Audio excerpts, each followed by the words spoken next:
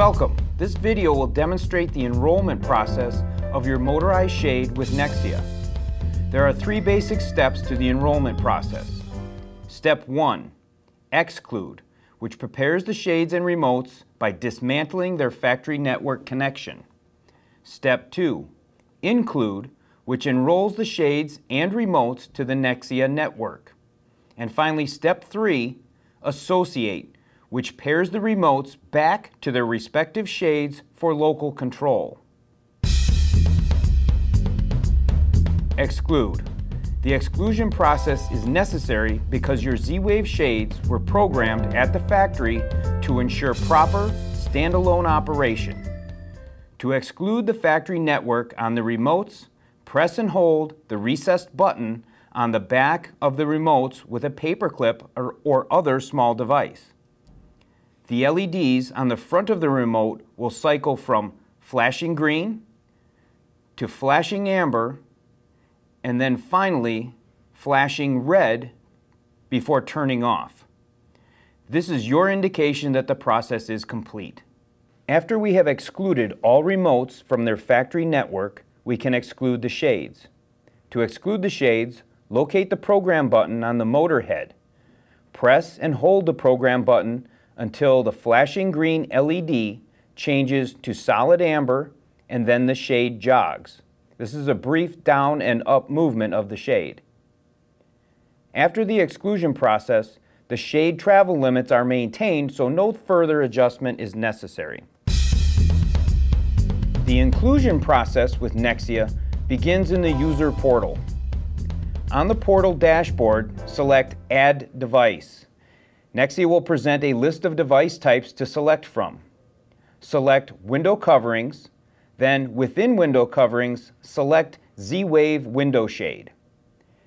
After reviewing the Getting Started instructions, press Continue. This will take you to the device enrollment. Here you will press Continue again. You will have 4 minutes to access the shade and execute the enrollment process.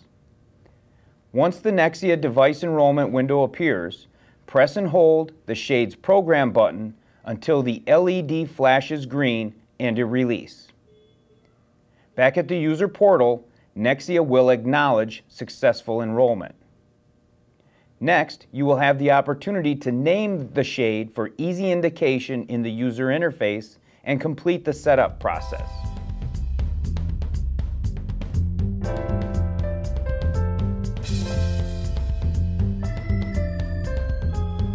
The final setup step is to press Setup Device, and provided you're happy with the name you've provided, press Save Changes.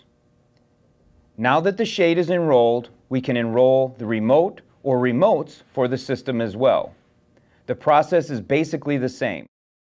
Press Add Device, select Window Coverings, Enroll Virtual Cord, and like we did with the shade before, press Continue to start the enrollment process.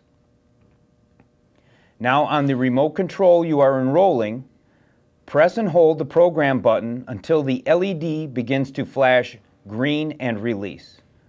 Once the enrollment process is complete, name the control to associate with its shade or shades and press Continue.